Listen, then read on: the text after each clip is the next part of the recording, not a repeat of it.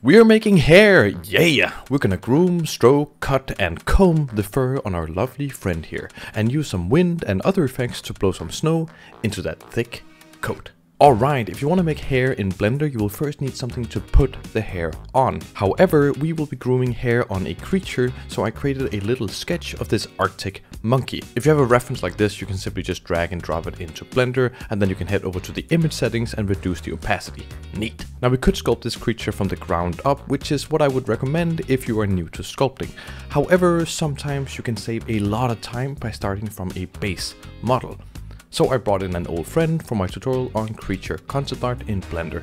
If you want to learn more about sculpting and creating creatures in Blender, I recommend checking that one out. Alright, the great thing with this base is that we already have some muscle definition and limbs, so we can just stretch and mold this creature into our monkey friend. This should be fairly easy with the reference right there to line everything up.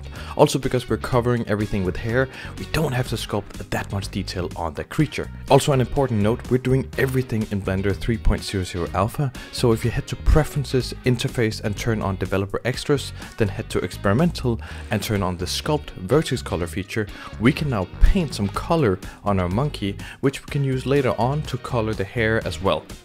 Yeah, that part won't need that much hair.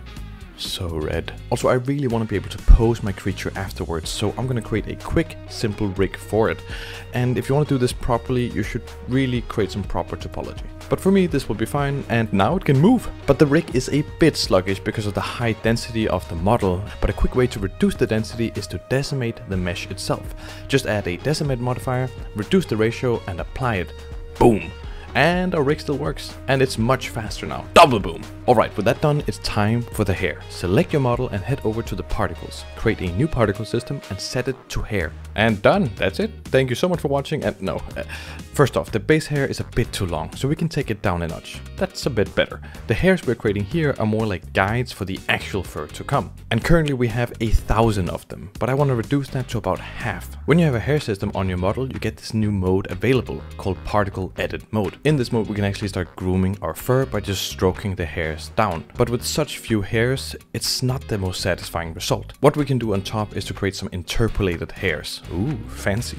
Head over to the hair system, go to children and set it to interpolated. Then if you switch over to object mode, you can now see the result. Blender has gone ahead and placed new hairs in between the guide hairs we created.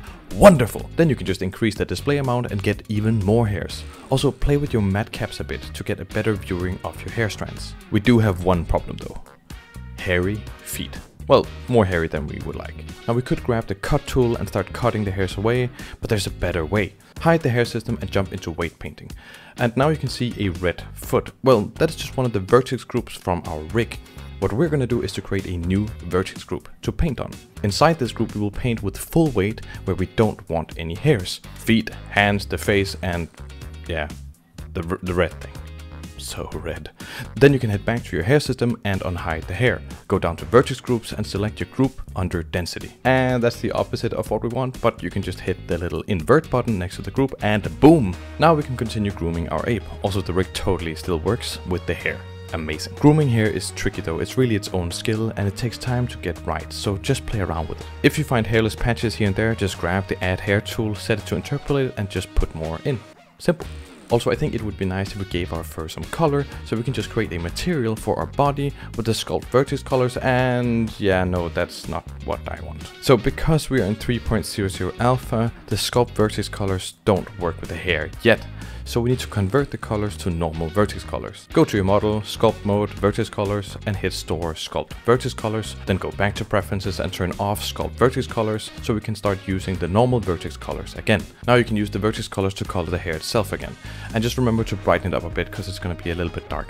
Now this method is not ideal, but hopefully it'll be fixed soon. Also create a secondary material on your model for the hair itself and select that material instead under the rendered option in the hair system. It gives more control later. And with the color you can keep grooming the fur. However, wouldn't it be nice if you could see the final hair while grooming? Well, under the tool settings for the comb brush, you can turn on children. Boom! Now you can groom as if though it was a real creature. Just be careful with that area. So red. Also, if you want to get really fancy, you can start playing with some of the other detailing features in the hair system, like clumping and other noises. Just, you know, don't go crazy. It can get out of hand pretty fast. You know what? Screw that. Let's go crazy. Sometimes layering several hair systems makes it even better. I created a bunch of smaller curly hairs on different parts of the body to give some variation, but we can go even further. Fur. Bring out a wind force field. Our ape is now a fashion model. Give the ape a collider, turn on hair dynamics, and watch the hair blow in the wind. Awesome. Also, adding a turbulent noise can do some really funky stuff. I'm loving this far too much. It's awesome. Let's also do a quick pose for the creature. And we can still continue adjusting the hair a little bit by combing it back and forth. Just not there. So red. Let's adjust the color of the hair a bit. If you create a hair info node, we can get all these neat properties to modify the look of the hair. Wait, there's even more. Create a little white blob. Then on it add the modifier particle instance, and for the target object, select the monkey and the hair particle system. Now the white blobs follow the hairs, then select create a long path and reset the position of the blob to the center. Turn on children, reduce the amount, and play with the curve settings. We are creating snow in the fur. Woo! Awesome. Delete some of it and put a remesh modifier to simplify. Bet you've never seen something like this done before. Haha. When done, you can just slap it into an environment, bring in some friends, render to Photoshop, put in some snow, and boom. And then we ended up with this. This took about 5 hours from start to end. So imagine what you could do with some effort and more time put in. If you're interested in seeing the full process, get access to the Photoshop file and the blend file, you can check it out over on Gumroad along with some of our other courses. Well, that's pretty much it for now. Thanks for watching and see ya in the next one.